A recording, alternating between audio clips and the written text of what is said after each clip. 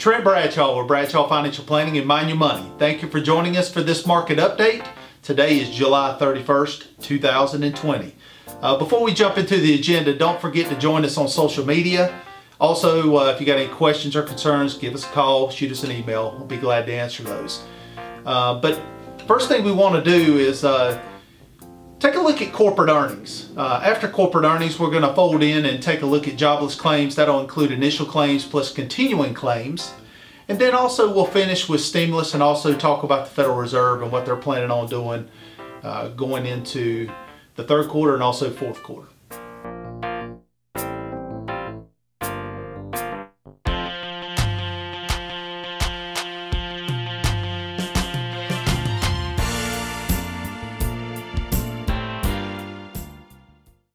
All right, first chart we want to look at, we're going to bring up corporate earnings. Let's take a look at the S&P 500.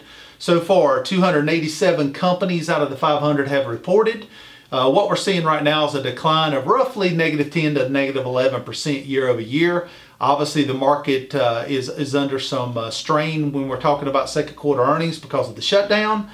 We do think that will improve going into the third and fourth quarter of this year. But one of the highlights is information technology, if you'll look at it. Basically, earnings are flat year over year, and that's pretty amazing considering what we just went through.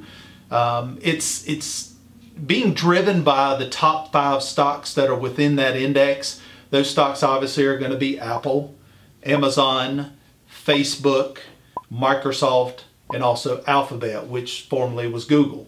But when you look at those 5 stocks, and I've mentioned this before on previous videos, they make up somewhere in the neighborhood of about 30% of the overall S&P 500 index. So if those 5 companies are doing well year over year, which all 5 of them are, the market seems to be holding its head above water because of their earnings. Again, if their earnings start to falter, if their overall revenue growth starts to falter, then I do think the market's going to be under some severe distress. But right now, everything looks good. They're doing very, very well. So technology definitely leading the market at this point. Let's jump over and look at the jobless claims. If you look at the initial jobless claims that were reported yesterday, we had another 1.4 million that came in and claimed unemployment. That is leveling off compared to where we were back in the March and April timeframe, but still well over 1 million on a weekly basis. If you look at the cumulative, we're right now at 54.13 million claims since we started the COVID-19 issue back in early March. So pretty amazing how many unemployment filers we've had in just a few months. But more importantly, the continued claims, jobless claims that we're looking at have leveled off to be around 17 million. Still about 10 times what we had at the beginning of the year. So you can see that we're still, although leveling off, still a pretty serious scenario right here because those individuals that don't have jobs or have fallen off the list and are no longer included right now, still a big concern. Will they be able to pay their rents? Will they be able to pay their mortgages? Still waiting to see what happens there. And that kind of leads us into the next slide. Let's talk about stimulus. If we talk about stimulus and where we're at as far as the Fed is concerned, we're probably finally going to get the second level of stimulus come out in regards to additional $1,200 checks for single filers earning 75 or less, joint 150 or less. We do expect that to be approved this weekend, probably Sunday late.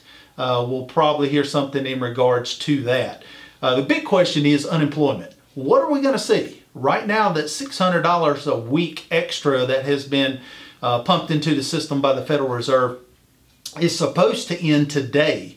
So those unemployed individuals are going to be looking for something. Will we get the $600 again until the end of the year? There's speculation out there that may happen. Who knows? We'll just have to see how that rolls out. But it's going to be very important in order to support those unemployed individuals right now. But that touches on all this debt that the Fed's rolled into the system regarding relief from COVID-19. It's totaling about 4.5 trillion right now.